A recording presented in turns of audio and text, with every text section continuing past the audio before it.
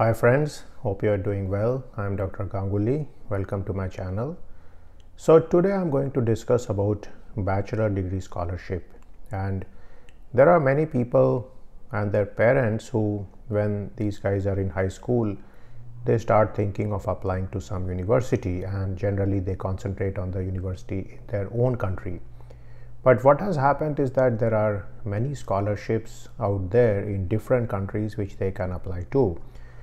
And one of the reasons for this proliferation of scholarships for international students is that many of the bodies which rank universities, such as the QS ranking, the Shanghai ranking, the Times ranking, and so on, and all these bodies essentially would like the universities to have a certain amount of students who are from foreign countries and also some faculty from foreign countries. So this process is known as the internationalization of the university system.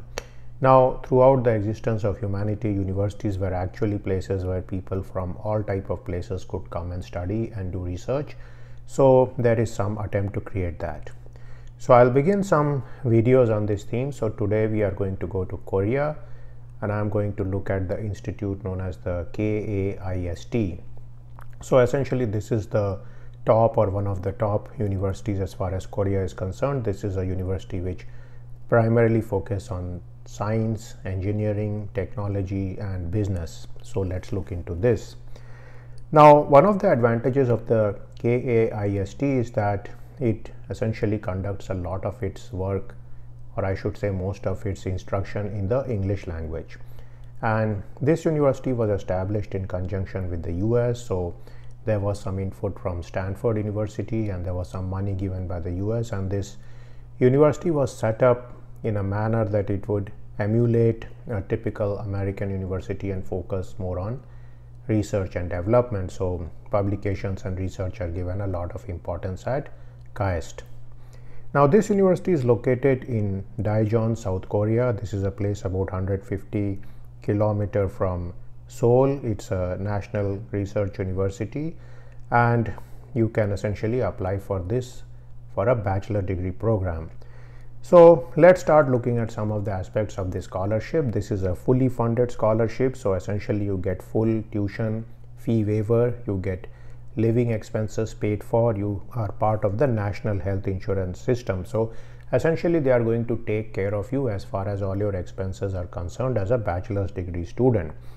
Now, one of the aims of this university and for giving this scholarship is to foster science talents to contribute to nation and society. Now, another fact is that KAIST is a pretty large university. It has about 10,000 full-time students and about 1,000 faculty members or so. But I would say it's not very large. It's not like one of the giant public universities in the US or some other places. Now, you can apply to any bachelor's degree program which is offered at KAIST. Your fellowship will last for 8 semesters, so essentially that would be 4 years. Now the target is only international students here, so it's very interesting that this fellowship is not meant for Korean citizens. There are certain specific things about further details about the people it's targeted. It's such that neither parent is a Korean citizen, so that also does not apply, and also people who have studied within Korea will not be able to apply for this fellowship. So if you are a Korean, you should have spent your entire educational life, for example, all the way from kindergarten to elementary education, primary, secondary, all these things till high school in a foreign country, and the international schools in Korea do not count as foreign countries, so you have to actually have been in a real foreign country. So essentially the aim is to bring some global perspective to the university. This is always very advantageous because what happens is that the local students get a flavor of the different foreign students and they tend to form lifelong friendships, because at this stage, if you are 17 to 21 year old, if you interact with people, they are going to be friends for you for your entire life. Now there are some requirements. Of course, you have to maintain a GPA of 2.7 out of 4.5 after your freshman year. So that is one of the requirements, so that you cannot slip down too much. Remember, KAIST is a very competitive university. Now, how do they make the decision? Essentially, you have to apply through their portal when you select any of the programs and so on. When it comes to funding, you can ask for KAIST scholarship there. That will essentially make sure they consider you for this particular scholarship. Now, you need to be a good student. You need to have high scores in your high school. If you want to further buttress your situation, you could give SAT scores, you could give AP, for example. If you are from IB, you should have a high score there also, and also you should have good letters of recommendation. So I would say it is very similar to applying to any US university, but the good point being that there you may not get a scholarship, but in KAIST, if you choose this particular option and you are a good student and you have some luck favoring you, then you may get admission into one of these science, engineering, business type of programs. So you can check out the web page. There are a plethora of programs out there for which you can apply for. Now, one of the things is, though the instruction process is all conducted in the English language, you do need to go there and learn enough Korean so that you can clear level 2 of an exam known as the TOPIK, and this is the test of proficiency in Korean, and this is required for graduation, so keep that in mind.